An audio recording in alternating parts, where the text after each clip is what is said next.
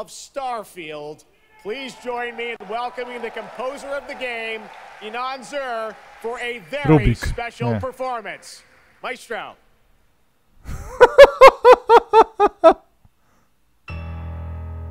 Muzyka z Halo. Tylko przerobiona. Kazali mu zrób tak w Halo, tylko nie odgapiaj. To jest muzyka z Halo. Tylko zamienił akordy miejscami. I zaraz będzie to du, zaraz zobaczcie, to samo, tylko ten.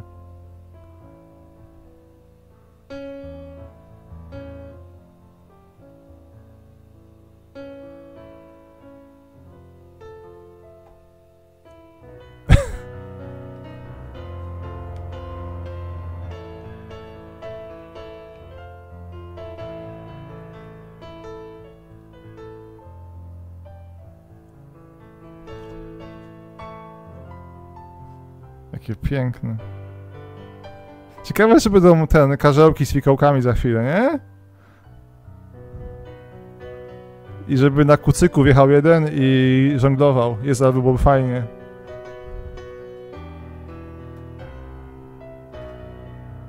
Coś bym chciał, żeby tam było. Klauny. Klauny są spoko. Czekaj, że mój stack się jara Starfieldem. Przecież tym się każdy będzie jarał. Za ile? Za niecałe 2 tygodnie, to będzie szaleństwo. To będzie memiczna gra i tak dalej. To jest hit roku, no spójrzmy prawdzie w oczy. Nie wiem, co by musieli spierdzielić, żeby to inaczej poszło.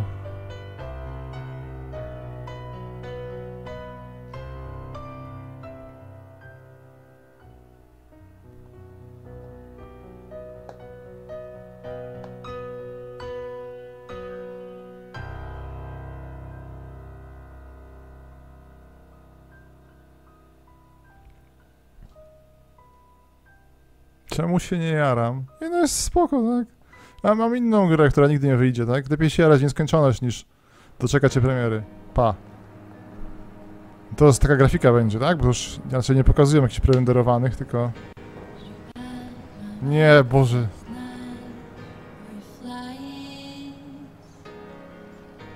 To AI przy tą muzykę, nie?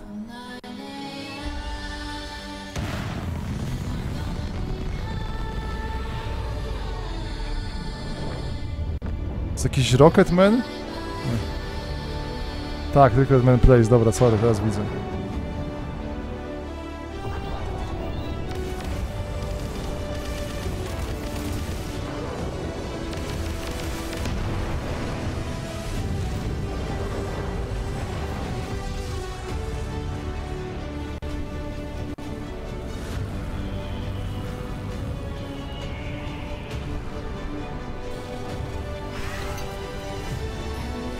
To jest trailer, który oglądasz na telewizji śniadaniowej, nie? Odpalasz sobie telewizję śniadaniową, tam jakaś pani mówi, że no a teraz po wywiadzie z patostreamerem czas na blok reklamowy i leci pas Starfield i zamawiasz czyż ten imprint, tak? Tam ci między klatkami się wyświetla przyrodzenie, coś tam i numer telefonu i dzwonisz i zamawiasz grę w Mediamarkcie.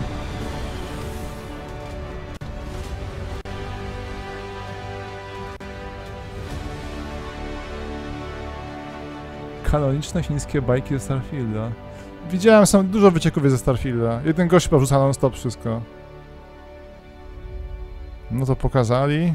Starfield, September 6, ale jak zapłacisz 200 zł więcej, czy 400 zł więcej, pograsz pierwszego. Warto, moim zdaniem. Blizzard has had a long history here at Gamescom, and in its latest game, Diablo 4, it arrived in June and will be supported for years to come with seasonal content. Their first season of The Malignant is now underway, but in a bit of a surprise, we're now about to share with you the first news on the next season coming this fall. Dobijcie mnie. It started small. Jezus, ciocia Lilith? Nie. That no one would miss. Dead. Discarded. Their throats torn open. The church ignored the killings, even as fear mounted like the bodies. The desperate and the brave fought to end the corruption, but they were too late. Okej.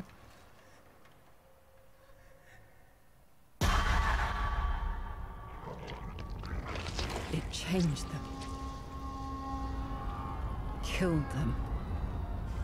Brought them back. Hungry. I have A fought dodatek this z... flame Nie, a nie, long nekromanta jest. We need something different. A survivor with all of their strengths and none of our weaknesses. Someone unexpected.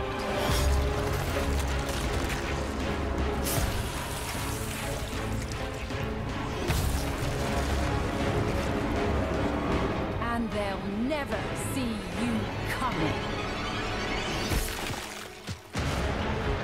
Track them. Ścina, nie? Wygląda jak kurwa w ogóle... Kill them. In the realm of darkness, we are the beacon of light. Let our stakes pierce through the hearts of the damned. For tonight, we hunt. Wampiry? Dobrze tam wychwyciłem? Gamescom, please welcome actress and producer Gemma Chan, who is voicing the role of vampire hunter Eris in the Season of the Blood. Vampire the general manager Hunter, of the Diablo przepraszam. franchise at Blizzard, Rod Ferguson. Welcome to Gamescom. A gdzie Bill Cosby? Hi, everyone. Gemma, this is so exciting to have you here. Welcome to the video game world. I know this is your first video game, right? It is. Thank you for having me. It is my first video game. W jakimś I sensie. have always appreciated the power of storytelling in all its different forms, and in some ways, video games are very much like interactive cinema now. So I was so excited to play this character. Jest jakaś aktorka, tak? Thank you for inviting me into the world Boże. of Sanctuary. You did an excellent job. I can't wait for people to hear you. Yeah, this is exciting. You know, season 2, which will be coming, as you said, in October. What can you tell us about the character that you're playing, Eris? So Eris Tak, córka is a trumpa. seasoned vampire hunter.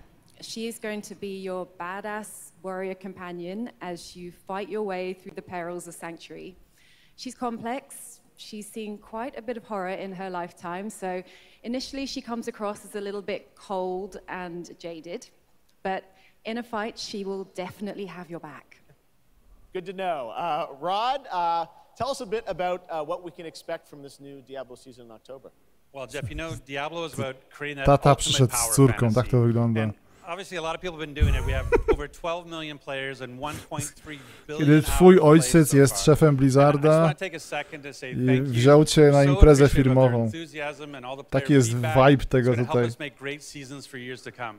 Now, for our free second season, Season of Blood, you get to join Eris as a vampire hunter, but not just any normal vampire hunter. You're going to get cool vampiric powers and become kind of a daywalker, a vampire that hunts vampires and ultimately tracks down and faces off with the big bad vampire lord. Now, that's Season 2 and that's October, so we still have lots of time to jump into Season 1, the Season of Malignant. So, you know, seasons are a great time to start with Diablo because we all begin at the same place. So come join us in Diablo. Amazing. All right, well, thank you both for making the trek here to Gamescom in Germany, and we can't wait to meet more Eris and hear more in October. Fantastic. Gemma, Rod, thank you so much. Thank you. All right, and now it's time for another world premiere. This one is a European-made game about hope, love, friendship. Second, Gamescom, please give a warm welcome to the one and only Zack Snyder.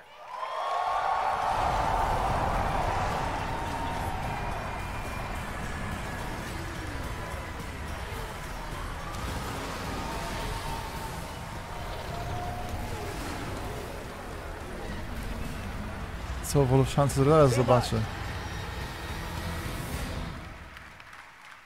Co? Oh yeah! Zach, I know you Ale have co to come a jest? bit of a ways to get here to Germany. Thanks for coming to Gamescom. Thanks for having me out, Jeff, and thanks Gamescom. How you guys doing? This is awesome. Wow, what a great crowd. Ciekawe w jakiej będzie tej, It's insane. w jakich proporcjach ekranu będzie ten, cokolwiek tam robi Snyder.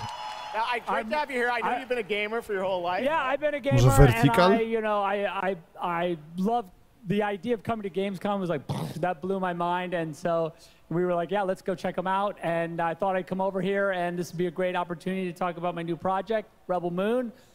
Maybe show you guys something, I don't know. Yeah, maybe the world premiere of the trailer, which is coming up in just a second. Yeah, just moments away. Okay, well, let's kind of gościu daje, że się ubiera w lumpeksach, ale pewnie gardzi wszystkim. Pewnie koszula kosztowała $1000, bez jakaś designerska i ten. Jakieś dzieci w Ameryce Południowej mu ją dziargały. And also, I was a huge fan of this adult illustrated fantasy magazine called Heavy Metal. And I was everything in there. Jest duchowy spadkobierca, nazywa się tam Seks, Roboty i coś tam. How crazy it was and the worlds that it introduced me to. And so I thought, you know, this is a chance. And my awesome partners at Netflix were like, go do it. And so I got a chance to make this movie. And you've got quite the cast in it. I know Anthony Hopkins. Yeah, Hopkins plays this robot, amazing robot, and it's an insane ensemble. And of course, co on ma w tej kieszeni? 3 długopisy, Bogol? Ty zobaczcie.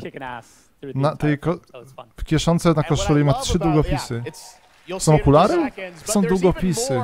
Than just the films, and part of the reason we wanted to have you here at Gamescom is I know you're kind of expanding on the films with a whole universe of things that are going to be, you know, narratively linked to what you're doing with the movies. Tell us a bit about what's in store. Yeah, we're also super excited to reveal that we're making a video game. Jakieś duże i drogie. And the game we're developing with Super Evil Megacorp, and it'll expand the Rebel Moon universe. It takes place like right after the events. Tak, pewnie Vipa jeszcze ma. And it really is I've been talking with those guys and really interacting with them. The ideas they have and the way the game's going to expand the universe is just unbelievable, and I'm super excited about it. You'll be able to like pick your rebel and then go on missions, and it's like 1 and 2 players in a co-op, yeah, and it's crazy. But we're just starting to talk about a bunch of other crazy ideas inside the game, so it's really fun, and that's coming. Nic nie rozumiem, co mówią. All right, well, we love it. The films, the game, and more. But let's roll it back to the movie, because we are going to get a first look now at this incredible film, part 1 and part 2, right? Yep. So this little trailer we put together, a little tease of the universe. So I hope you guys enjoy it. I can't wait for you to check it out right now. Let's check it out. The world premiere of the trailer for Rebel Moon. Zack Snyder, everybody. Thanks, guys. Hey, what's up, Gamescom? It's Ice-T. I picked up my favorite game in the world, Payday, and I have my own będzie... Jak Hołdys nie zapowie polskiej gry. I know a lot about heists in real life, all right? It launches September 21st. Here's a world premiere first look. Okay, so here's the deal. The components are kept in high security cooling containers somewhere in the storage yard. The clock starts ticking as soon as the components are out. So you need to haul ass to get them to the transport. Take too long, and they'll start to degrade and lose value. Now, do what you need to do to get ready. Jak coś, ja paydayowy nie jestem. A ładnie. Chodzi się, ma się broń, nie? Wózki widłowe, ciekawe, czy można jeździć.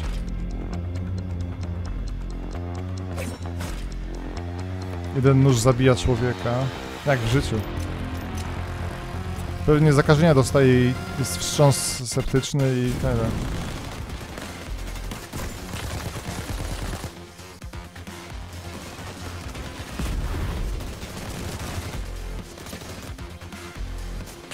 Payday to nie jest jakaś drama rodzinna, że bracia się pokłócili, jeden zrobił potem tego... w tą grę, co się tam zjeżdża windą w dół i też próbuje przeżyć z kolegami i...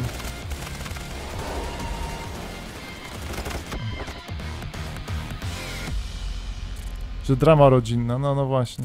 Czy Payday ma fabułę? Nie znam się, nie ominęło mnie to. Jest na PS5. Bagdad, co to za gra jest? Fajne ptaki.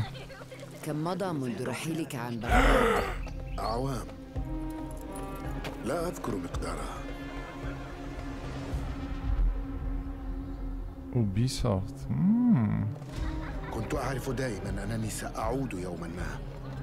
Ciekawe, czy będzie polska wersja z jakimś znanym aktorem. Ale nie, Ubisoft już olał dawno, chyba nie ma polskiego oddziału nawet. Jezu, dywany są. Super.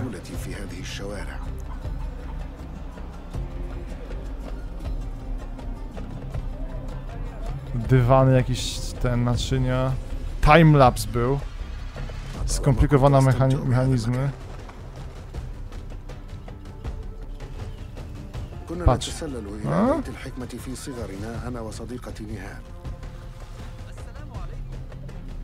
Potrzebujecie podpisów, czy wyłączyć? Swoją drogą, nie pytałem się was.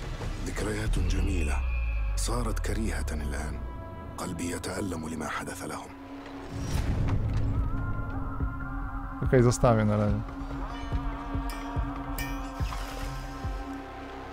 Siekierę zrobił. Basim, fajne imię w sumie.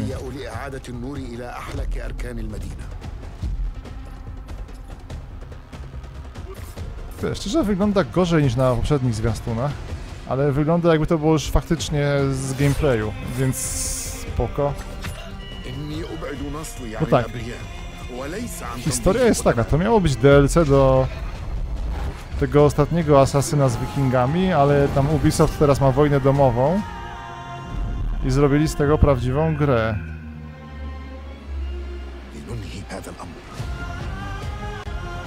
Jeśli coś mówię źle, to poprawcie mnie oczywiście. Super kopuła w ogóle.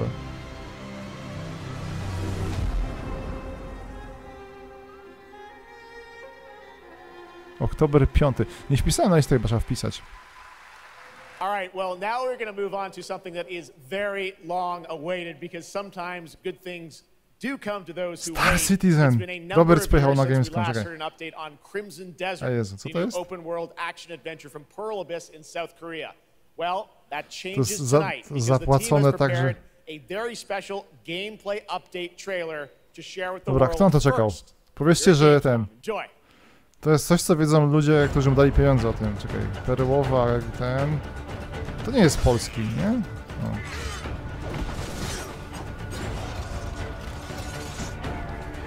Ojej, czy coś nas ominęło? Czekaliście na to? Wygląda spoko, bo tam się animacja kopnięcia, woda jest ładna. To jest RPG od Black Desert. Ojej. I na to dużo osób czekało, tak?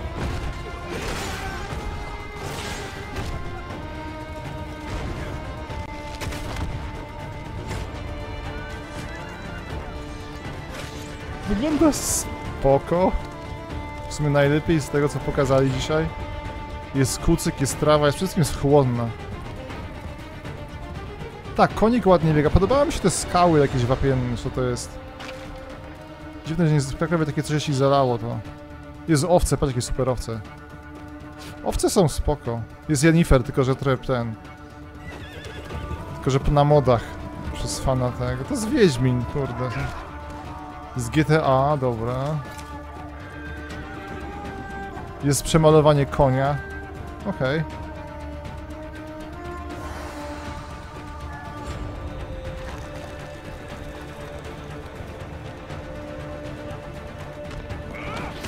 Jest Giant Enemy Crab. Super. To nikt nie pamięta. Chyba głaskanie psa. Pa, nawet w ogóle jakiś giga głaskanie. Czekaj, czy on sobie zrobił z tego psa czapkę? Moment. Koreańczycy nie rozumieją tego. Dali głaskanie, ale potem można go było zjeść.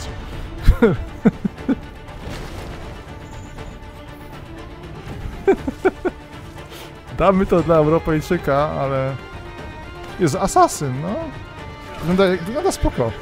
Ty patrzcie, co z tym koniem się dzieje.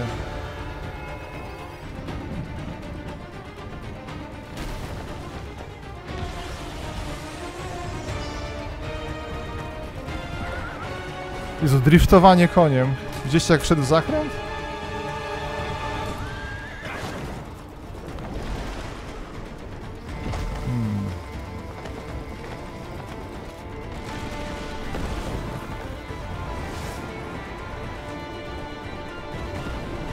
Wygląda... Jest skok na spadochronie, bo to tam jest pub popularny pewnie nadal, więc...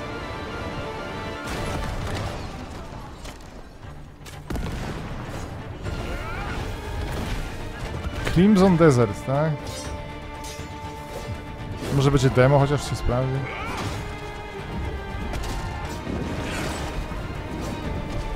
Smoki ze Skyrima są. Ciekawe, czy zboże mu się kosi jak tym mieczem, czy...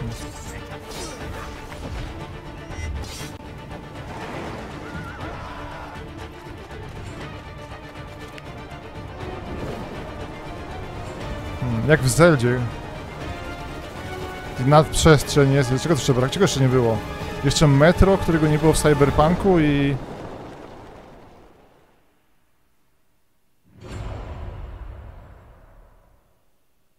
New World jest Amazonowy. No właśnie, to tak wpisuje się w tradycję wydawcy. Speaking of cool games, please welcome the winner of Best Mobile Game last year at the Game Awards, Ben Brode from Marvel Snap. Hello, Ben. Oh! Jezu, nie wiem, znowu jakieś narkotyki mam. We won Mobile Game of the Year. You did, yeah. But we just finished rebuilding the entire game to run natively on PC. It looks insane. And I'm here to tell you that, like, literally just like 5 minutes ago, we launched the game on Steam. Okay, it's on Steam, rebuilt. Now. Yes, that's fantastic. Now, I know anyone actually watching the show on Twitch, if you watch more than 30 minutes of ONL tonight, there's a special Twitch drop, a Spider-Man variant for Marvel Snap. And right now, we've got an exclusive cinematic to show you from Snap. Check it out. Thanks, Ben.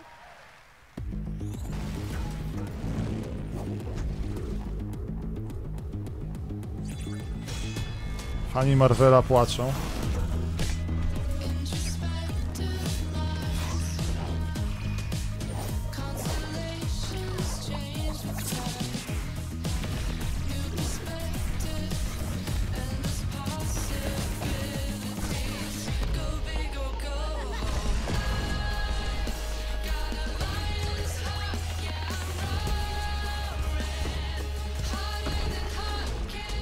Żeby nie było, że on jest taki podjarany, ale ma depresję, nie? I tutaj tak wszyscy mówią, taki fajny koleś, a potem 2 dni później nie ma go.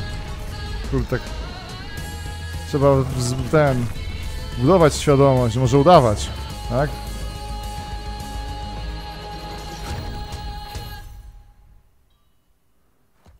No i fajna piosenka. Najbardziej zielona firma, nie uwierzę, Jezu. Next up, we're going to step into the world of the Hoyoverse. And I am here with Jenyu Lee, the producer of Zenless Zone Zero. Jenyu, welcome to Gamescom. Gdzie ma poduszkę z tą waifu? Moment. Thank you, yes. Fantastic. It's a great honor to have you here. We've been very excited to hear more about ZZZ, the next game from the Hoyoverse, in the Hoyoverse. Hoyoverse. To jest jakieś znane anime, czy coś takiego?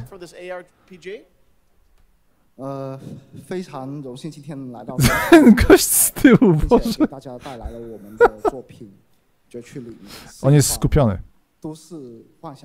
Zapamiętuję 5000 słów. Honored to be here tonight, and I've brought one of our newest products with me today, which is Zenless Zone Zero, an urban fantasy APRG. Brzmi jak gra dla Rusków. Gość wygląda jak boss z tego, z MGS-a, tego z Raidenem. Aż do gościa od Genshina, dziękuję. Jest dokładnie 0 to ujęć.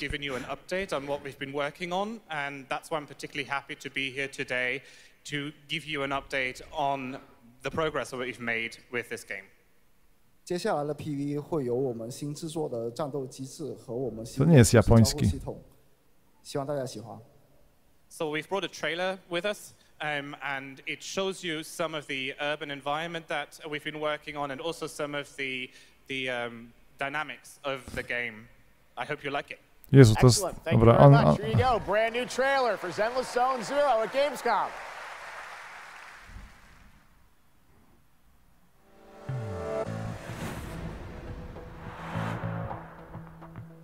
Ładne przejście.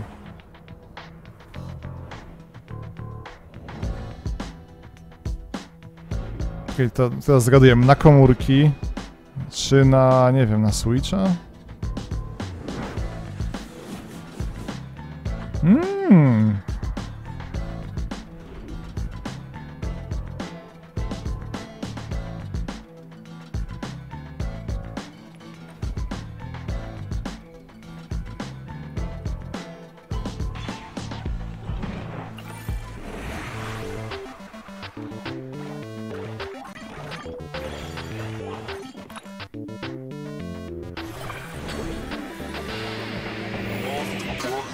Okej, ale co to jest? Moment.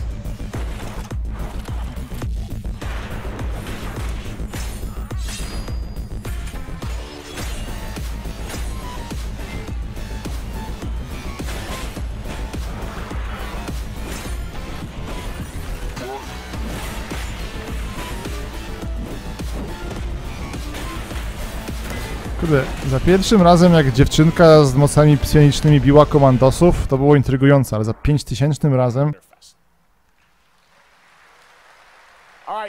A, że to jest chmura, dziękuję, Aquaflashu, dobra.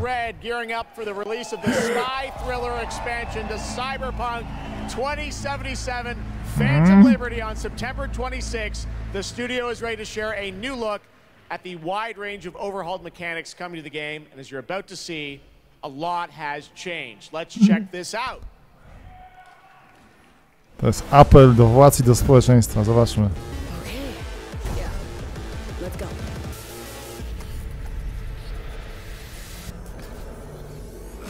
My favorite merc. Welcome to Dogtown. There's a job. Coordinates provided.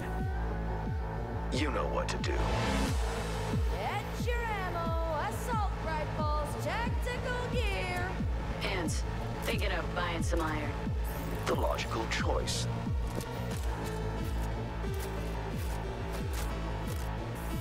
Damn.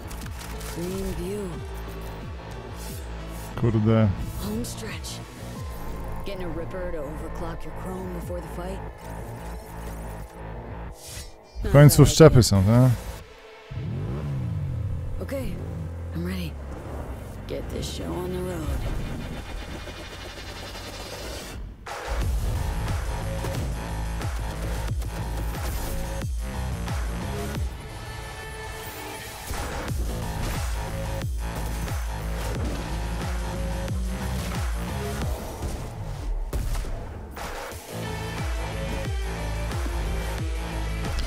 Kurde, oni chcą tym Zakładam, że gra może być spoko, ale oni tym zwiastunem konkurują z jakimiś looter-shooterami. Nie wiem, czy są ludzie, którzy widzą taki gameplay i się jarają? W sensie, że mają taki jakiś... Jak do czego to porównać, jakiegoś zjawiska? Takie coś, że widzi i mi się pomyli z inną grą, w którą gra i jest taki sam mechanizm. To wygląda strasznie słabo, tak? Coś nie pokazują tego, co jest kwintesencją tej gry, czyli fabuła im wyszła, tak? Może nie było tych wyborów i tak dalej, ale to było okej, klimat i fabuła. Chociaż klimat to z długo temat. No.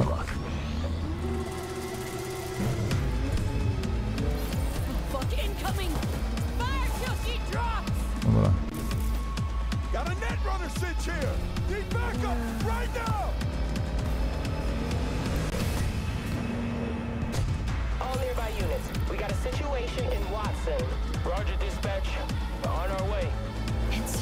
Policja nas ściga, tak?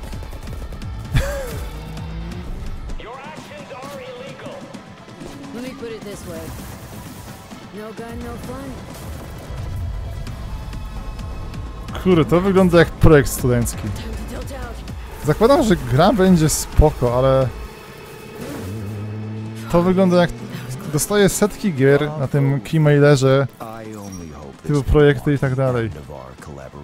Nowa dzielnica. Jezu, najważniejsze rzeczy przepchnięte na jednym ekranie. Jaki paździerz.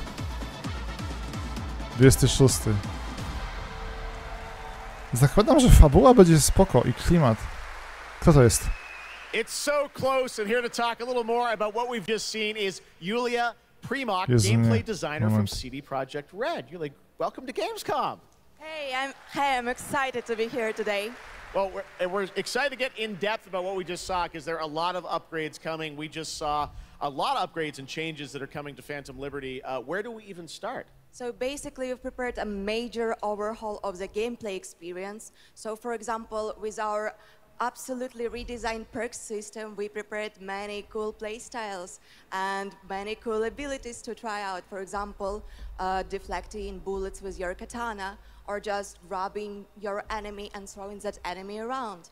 And on top of that all, we also prepared a new relic tree that will allow for to empower your cyberware even further.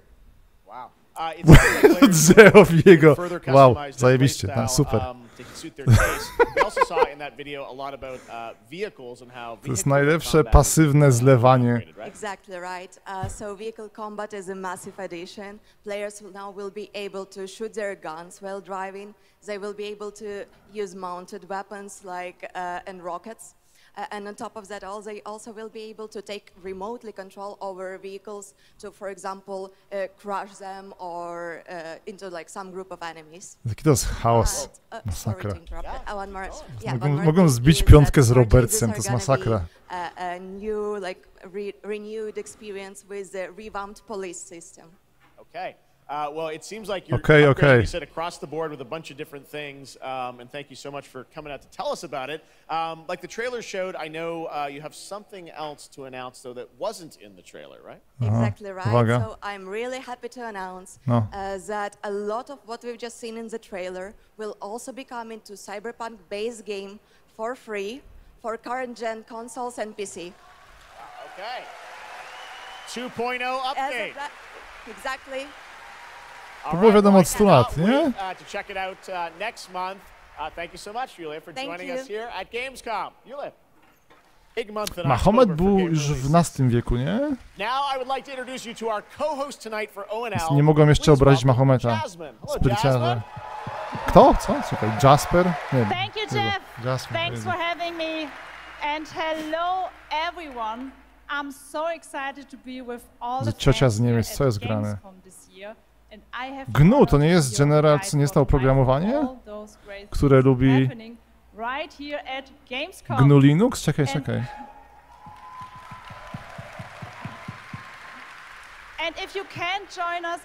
A VII wiek to był Mahomet. Czyli będzie można obrazić muzułmanów. Jezu, super, dzięki. Just go to Gamescom now to discover what the world's gaming industry has in store for you. And if you're ready babka ze sklepu, tak? your favorite games, Czekaj. then visit now.gamescom.com. Dobra, Jezu, nie, to jest jak ta baba z tych, co była zawsze z Klaudiuszem w telezakupach. Ta ślązaczka, nie pamiętam jak się nazywała nigdy. To jest to samo, tylko dla Niemców.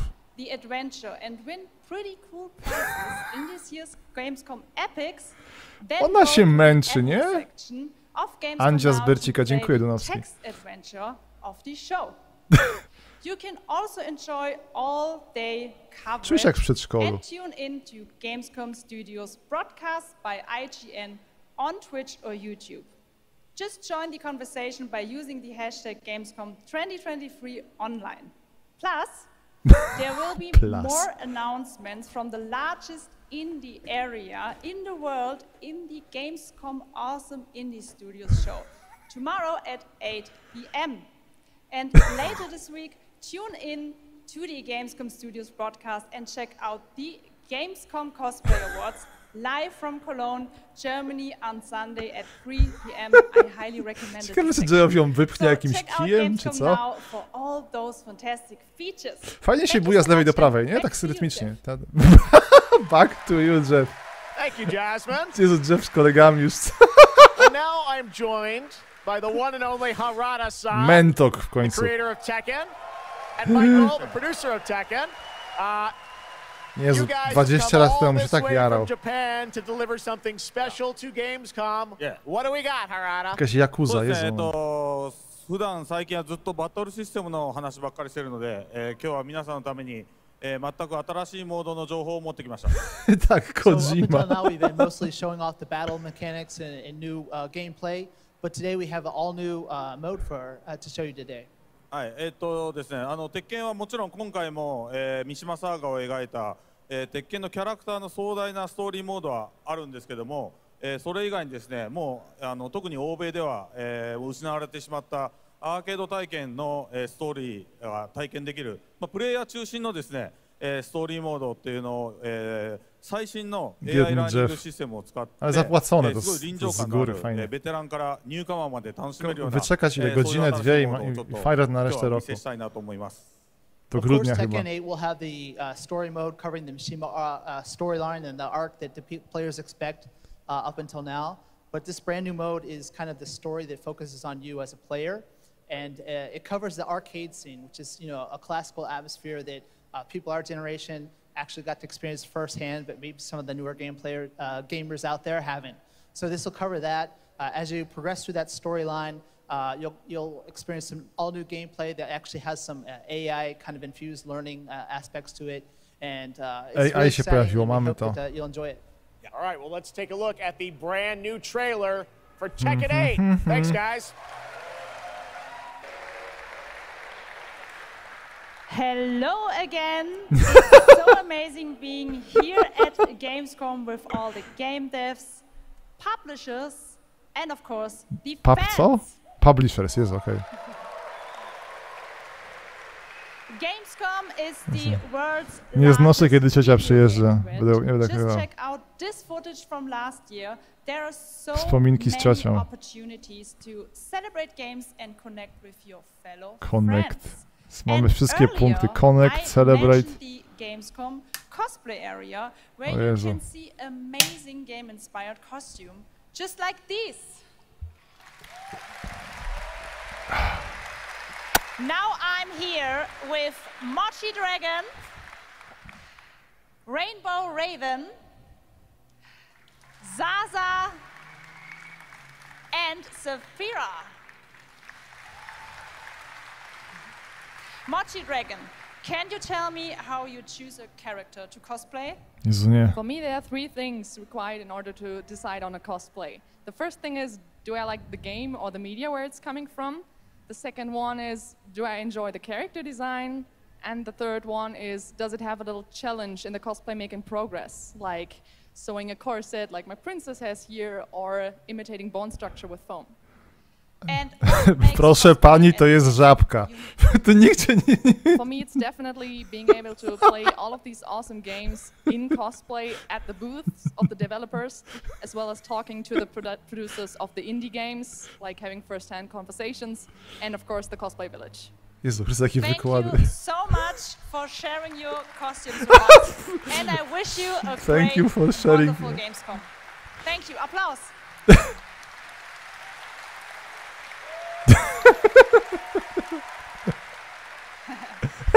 Before I go, I would like to tell you about the To jest jakiś Borat. Tak? To jest jakiś niemiecka Sasha Baron Cohen? Live shows from this stage right here in this hall. Check out creators, gaming events and esports competitions live from Cologne or tune in online. Join and follow us on Facebook, Instagram, TikTok, Twitter. Twittera już nie ma, Jezu, babka jest... Ciocia nie wie, co się dzieje w ogóle w internecie. Jezu, nie. Twitter. Tak. Nasza klasa. Thank you, Jasmine. It's great to have you here. Jest Geoff z kłamstwami oczywiście. Tak? Top 10 kłamstw Geoffa. Uwielbiam te shootery. Nexon, mój ulubiony wydawca. No, fundujemy teraz nową wilię Geoffa tymi, co to oglądamy. Czekaj. Every time I come to Gamescom, I am amazed by the scale of this event and impressed with how each year the team continues to make steps to make it more sustainable. This is being done through the Gamescom Goes Green initiative, as well as by partnering with us at Playing for the Planet. Through Playing for the Planet, the United Nations has been working with the games industry to inspire millions of players around the world to learn more about the environment and to take actions that benefit the planet. Whether you are a gamer, a head of a AAA studio, or an indie developer, all of us can and should play a part. What matters most is that you start somewhere and collaborate, because time is of the essence. And if we don't start now, then when? For those of you who play games, many of you are already raising the bar by asking game makers to step up and act on values that are important to you.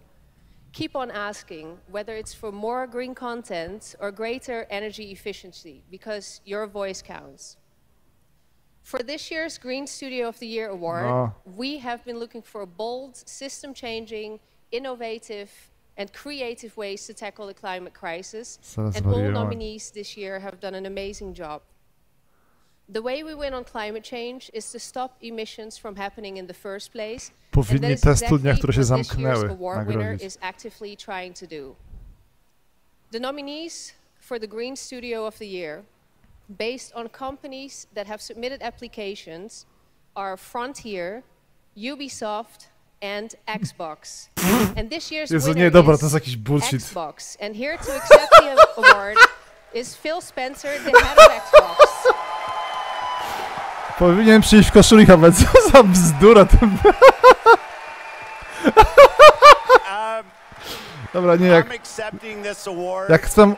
On behalf of an incredibly talented team at Xbox that has worked very hard to put tools in the hands of developers to allow them to see the impact of their code on the energy draw of the consoles. To z tego by The Onion nie wymyślił. So that we can all play while we continue to make the world a more sustainable place. Thank you very much. Thanks everyone. Nie, jakie gówno. To bez brak słów.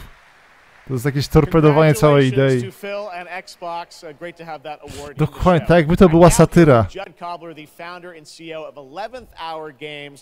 Judd, this is a week. Fans will start to play Starfield in early access on Xbox and PC. Well, I've been lucky enough to start playing it. Don't be jealous. Wszyscy grają, Polacy już nawet grają. Say anything about it. Yes, exactly. All right. Well, guys. Okay. Thank you very much.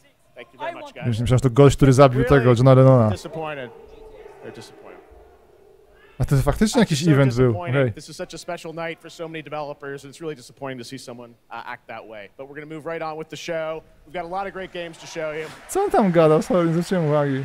Really, it just so mieliśmy najciekawsze wydarzenie. sad to me to see something like that happen. Tonight we're here to celebrate games in this community and how much they mean to us. So without further ado, gościa teraz zabiją tam. Because we got a lot to show you, and the good news Gamescom is we have someone very special here. Wake 2, Sam, welcome to Gamescom.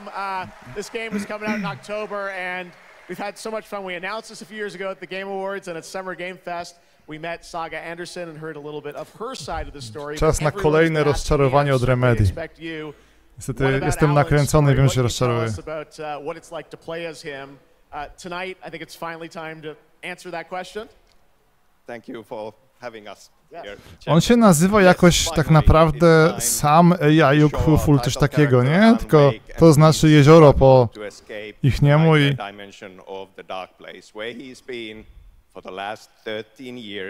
Że Control był spoko.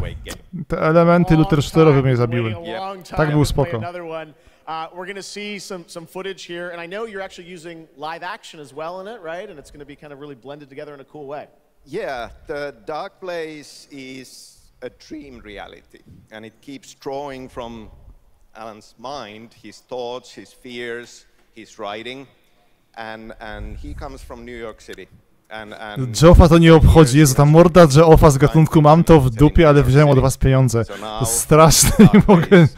Takes the shape of a nightmare in New York City. On cię nie słucha. And we have used different mediums in our experience, in our games for storytelling, live action for sure. This time around, we've integrated live action seamlessly into the experience to show the dreamlike nature of the Dark Place. This game, I cannot wait. We don't have to wait too long. It's coming in October, but let's take a look now at the brand new trailer for Alan Wake 2. Sam, thank you so much. Thank you.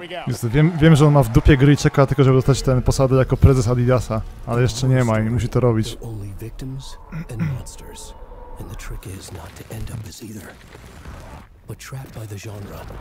Ładnie to wygląda. Sorry.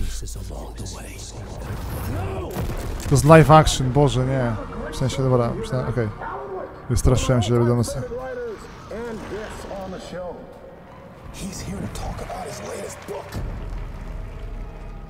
Tak, dokładnie z Keanu z tego, z kosza za 1 zł, nie?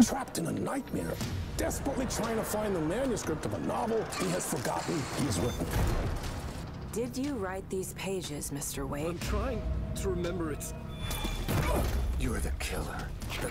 No bo chyba tylko Keanu teraz taki ma wylansowany wizerunek w ten sposób. Ciężko pomylić. To musi być wzorowane na Keanu. Ale aż kurde.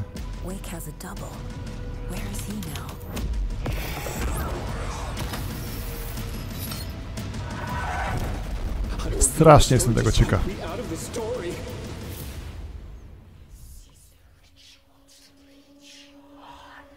Jak to będzie kontrol mechaniczny, w sensie otwarty świat i tak dalej, plus alanowe lore, w sensie te lore jest to samo w tych grach, ale to mniejsza z tym, I nie będzie tego looter-shooterowego zbierania, nie wiem, zabicia 100 000 przeciwników, żeby mieć lepszą brońkę, to będzie spoko. That looks absolutely amazing, and that's going to do it for Opening Night Live. We have so many amazing games coming this fall. I want to thank all of you for being here tonight, watching online. Jasmine, thank you for co-hosting. And I gotta say, we got a lot of great games coming up in the next few months. I hope you enjoy the rest of Gamescom and get ready for what's going to be quite a debate about Game of the Year. And speaking of the Game of the Year, I'm happy to announce tonight that the Game Awards will be returning live this December. And we've got a date for you. Thursday, December 7th, the show will be streaming live everywhere. It is our 10th show, which I can't believe. We've been doing it for 10 years. Pracy w roku i fajram, zajebiste. Tak powinno być do każdego. I hope to see you then. It's going to be a very, very special show. Thanks again for watching Gamescom Opening Night Live. We'll see you again next year. Good night, everybody. Przetrwaliśmy. Nie było super tragicznie.